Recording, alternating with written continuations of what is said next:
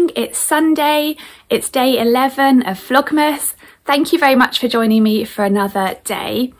So it's another very frosty cold morning here in the south of England. It's just coming up to 9 o'clock and I think the temperature is still below 0 right now, so very chilly outside. And this morning my son and I are going to go to church, so we're going to head off there in a moment. We haven't been for a couple of weeks, so it'll be nice to go today. It's going to be quite chilly out there, we usually scoot there, so we'll be wrapping ourselves up in lots of layers and hats and scarves and everything. And I'm going to try and get some footage of us on the way up to church and of the church too. So my plan is to go and get me and my son ready now, and then I'm going to pop back on once we're back from church and share what I'm wearing and what Elf's up to and all that sort of thing. So a short introduction today, so I'll put some footage in next of our trip up to church and I'll see you again a little bit later. So see you in a bit. Bye!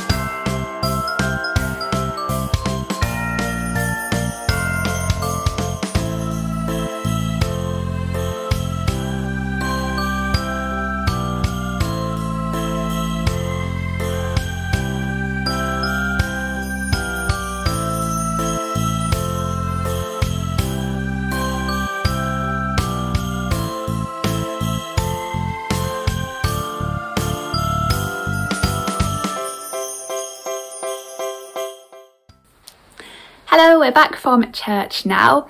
We had a nice morning there. It is very cold out today though. It was a very chilly scoot up there this morning. I hope you enjoyed seeing a little bit of our scoot. You could probably see from the video that it was very frosty out. Very beautiful though. There were lots of frosted spiderwebs and all sorts of things to see on our way, so we did enjoy admiring the frost and the cold weather, even if it was quite chilly. And it didn't actually warm up much whilst we were there actually. Even on the way home it was very cold. So I was glad to get home and make a nice warming cup of tea. But yeah, I had a nice morning, just me and my son.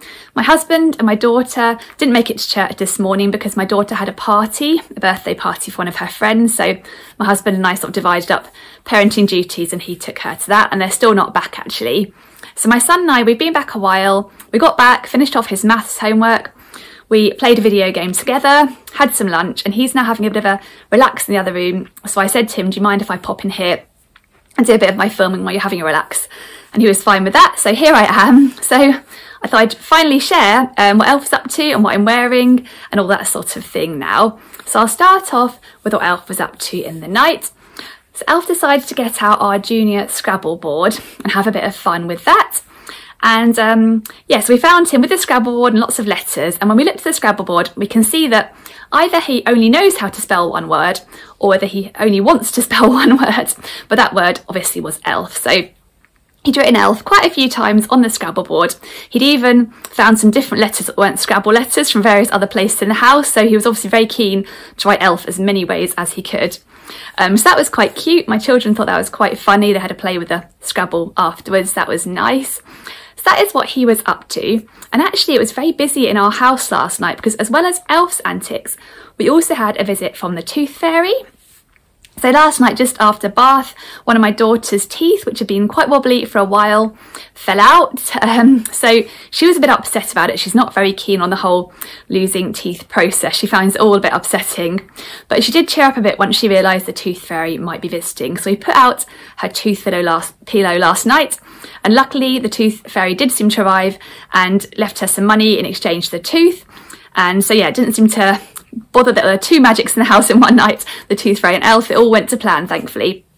So yeah, my daughter's very excited this morning to find that money. And I thought I'd share with you her tooth cushion because I made it a few years ago. I might have shared it on here a long time ago, but I can't remember whether I have or not. I made one for my son and daughter, both at the same time, when my son looked like he was going to start losing his first couple of teeth. I just drafted a little pattern and had a bit of fun with it. So this is my daughter's one here. I made it in a tooth shape just for fun. For my daughter's, I then backed it with this pretty sort of pink floral fabric. and added a little pocket and a heart shape on the front, so we can put in the tooth there, and then the money gets popped in there with a little sort of star motif type thingy on the front. So that is her one. My son's got a similar one, only with a blue back and a blue heart shape, but I think they're quite cute. They enjoy getting them out and leaving them out for the tooth fairy whenever that happens. So yeah, I thought I'd share that too. And then in terms of what I'm wearing today, well, I wanted to be nice and cosy for church, because the church is a very old building and it can get quite chilly in there, particularly when you're standing still. So I've got on a pair of ready-to-wear jeans and a cosy handmade sweatshirt. And this sweatshirt I made using one of my favourite sweatshirt patterns, which is this one here, the Jara sweatshirt pattern by Megan Nielsen. I really love this pattern. It's a really nice, relaxed, drop shoulder, easy sort of to wear sweatshirt. It's got a really good size range. I've got the paper pattern, which goes from a US 0 to 20, but there's also a Megan Nielsen curve version of the Jara as well, which I think goes from a US 14 up to a 30. So a really good size range, and it's just one of those patterns that's got loads of different variations built in, so I think it's really, really versatile. I'm sure I've showed you before, but I'll show you again the pattern options. You can make sort of a classic sweatshirt here with cuffs, hemband, and just this classic sort of crew neck. You can make this version here that has these slit cuffs and a sort of curved drop down hem that's slightly longer at the back than the front. There's this cute version here like the model on the front is wearing, with a tie at the front. And then there's this really cosy version here with a sort of hem that you just turn up without adding a band on, and this funnel neck. And you kind of mix and match all of the different options, so you can make loads of different sweatshirts out of all the different bits on this pattern, I think. In terms of sizing, I always go for the size 0, which is designed for a bust 32, waist 24 and hips 34. My waist and hips would put me at a size 4, so a couple of sizes larger. But the Jara is designed to be quite oversized, so I've always just gone with a size 0 based on my bust measurement, and always find that absolutely fine. There's still plenty of room in it, it's still a really relaxed fit. And the version I'm wearing today, I've sort of borrowed a few different bits from the different options. I've got the funnel neck here, I've got the cuffs, and I've gone for the dipped hem that's longer at the back than the front. I'll stand up it so you can see that feature. And I really love this version. I think it's my cosiest Jara I've got.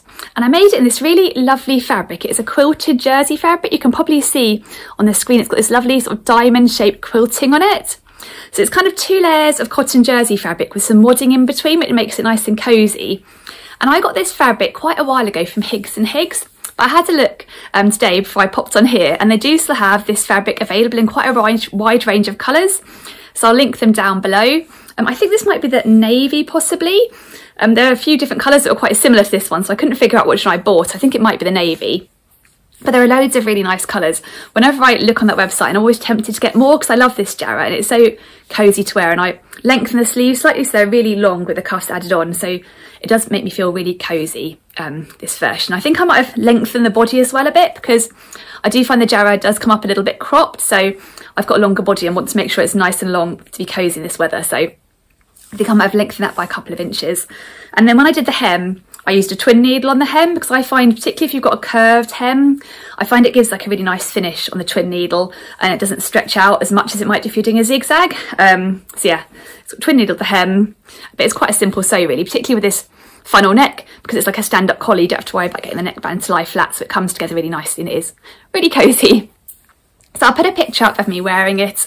I like the navy blue colour. It just, yeah, feels nice and cosy for winter, this one.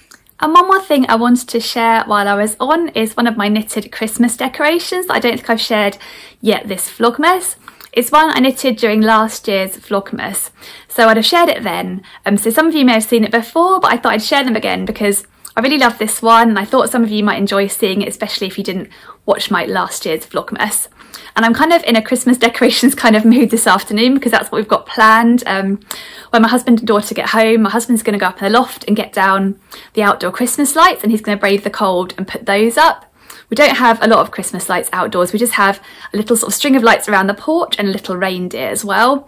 But they're really cute, and my children really enjoy seeing them, especially when we get back and it's dark and they're all lit up. It does make the house feel nice and Christmassy. So yeah, he'll be heading out into the cold to do that. My son and daughter and I are going to stay inside, and we're going to put up some Christmassy window stickers. We've got some snowflakes and other Christmassy things like Christmas trees and a Merry Christmas sign and things. So they always enjoy putting those up. So that should be fun. We'll get some Christmas music playing and doing that. So we're going to have quite a nice afternoon indoors. It's quite Christmassy. But yeah, I thought I'd share this knitted Christmas decoration we've had up that I really love. And they're a string of knitted fairy lights, and here they are. So I knitted them last year and I've been really happy to get them out again this year. So yeah, they're a great scrap buster pattern, this one actually, because they really don't use a lot of yarn. So I knitted these out of leftover yarn last year. I used sort of black for the main cable, which is knitted as an I-cord, and these little tops of the lights. And then for the sort of bulbs, as it were, I've used these really cute glittery yarns. I originally used these yarns as part of my knitted nativity set that I did a couple of years ago. These are the yarns I used for the kings. I really enjoyed choosing some sort of quite grand yarns to make their lovely robes. So I've got a sort of glittery mustard colour, and a blue, and a purple, and a red, and I thought they'd make really nice Christmas lights. And although they're obviously not proper Christmas lights, they're just filled with toy stuffing, I thought the glitter would make them look a little bit like they're lit up. So yeah, I really enjoyed knitting them. They were quite fun and knitted up quite quickly, and quite a nice project to do in front of the TV. And I put them up now over the fireplace, well, on the light, we have a mirror, sorry, above the fireplace, which is where I put them.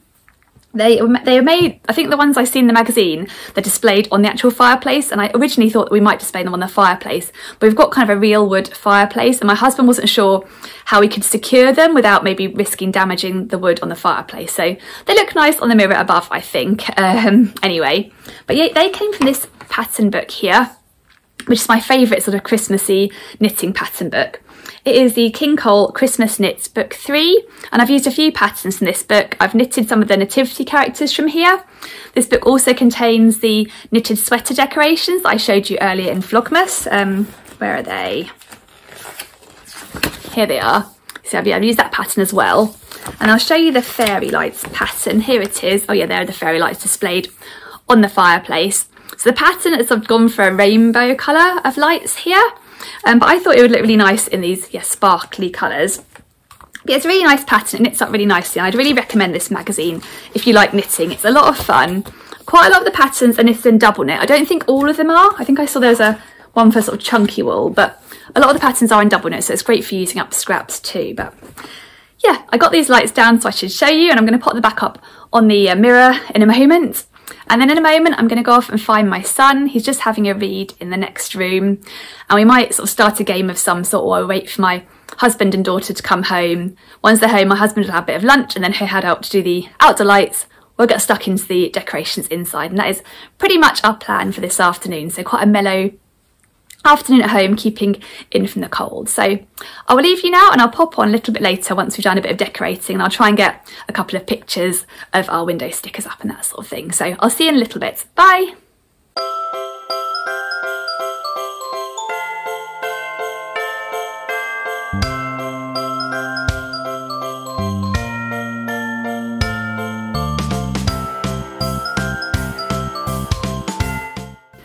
Hello, so it's getting towards dusk now here. We put up the window stickers, so I hope you enjoyed seeing a few of those on the window. My husband's back in from the cold outside, the lights are up, so that's good.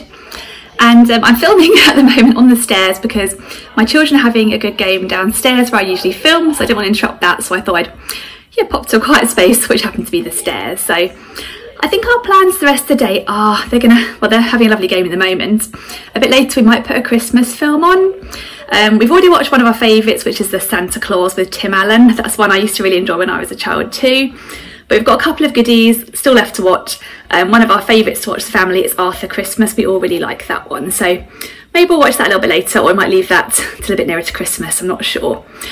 But anyways, I'm going to leave you now for today. Tomorrow is going to be Monday, so I've got more sewing content planned for tomorrow. I haven't really had a chance to sew over the weekend. I never really get much sewing in over the weekend. But I've got some fabric drying actually in the airing cupboard that arrived late on Saturday, so I'm looking forward to sharing that and talking about my new project. So I'll finish off here, and I'll see you again for tomorrow, day 12. So thank you very much for joining me for another day of Vlogmas, and I'll look forward to seeing you tomorrow for definitely a more sewing Vlogmas kind of day. So yeah, see you tomorrow. Bye.